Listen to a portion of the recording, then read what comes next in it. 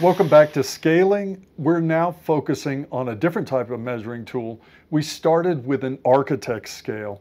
If you have not gone over this one, look at our previous lesson on architect scale. It's a great introduction into using one of these tools. An engineer scale is very similar to our architect scale, but it's used very differently.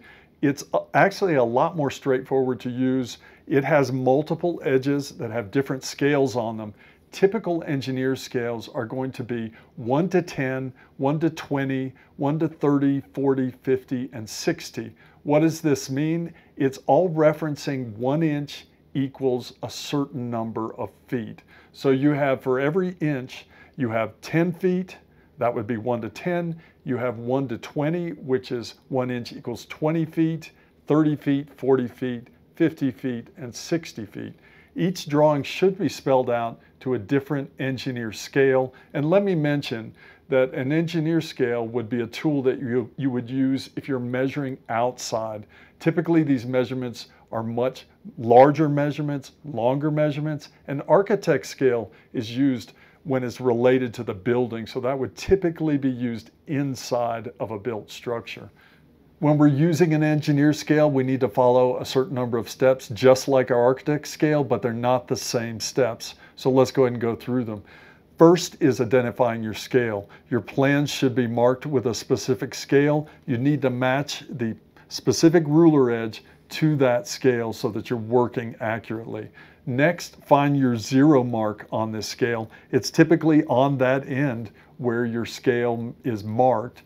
Then you are going to measure down this scale away from your zero, looking for your last whole number.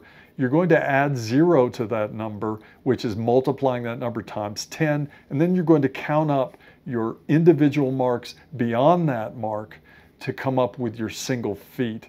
This will give you your total measurement of feet. Let's go through 3 different measurements using 3 different scales. Starting with 1 inch equals 10 feet, we're looking at our last whole mark is 6. We'll add a 0 to that, that's 60, and then we'll count each mark beyond that 60. For a total of 5 marks, that's 65 feet. Our last example is 1 inch equals 50 feet. Our last whole mark lands on 16. We'll add a 0 to that, that makes it 160, and then we'll count up our marks beyond that. Our marks are going to be 1, 2, and 3. That makes it a total of 163 feet. Let's put this engineer scale to use on this set of plans, and I've rotated this set of plans. It might look strange to you on this camera, but it's lined up for our close-up camera. Also, this set of plans is spelled out at 1 inch equals 20 feet. So our first step is identifying that scale and locating it on this particular tool. I'm looking for my 1 to 20 edge. This is the ruler that I need to use. This is the dimension I'm looking for, my missing dimension. I'm going to measure it using my 1 inch equals 20 feet. I'll bring in my ruler and put my 0 right on the edge of one side of that dimension. Now I'm looking down the ruler for my last full number. That is 7. I'll take that 7 and I will add a 0 to it. That gives me 70. And we're multiplying times 10 here, so it's 7 times 10. That's 70 feet. I have some marks beyond that mark, so I have to count those marks. Those are single feet. So here's 70.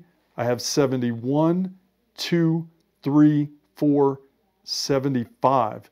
So this measurement, according to our 1 inch equals 20 foot scale, is 75 feet.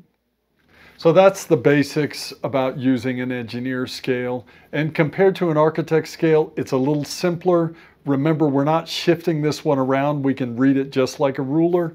And also remember, it works in tens. That's the other basics about the engineer scale. You will be using this measuring device in your skills exercise, and you'll be taking measurements, looking for all of these steps to happen, making accurate measurements with an engineer scale. Good luck with that, and I'll see you in the next lesson. This video is a production of Trade Skills U, all rights reserved. If you provide instruction in the construction trades and have a need for videos like these, please contact us at tradeskillsu.com.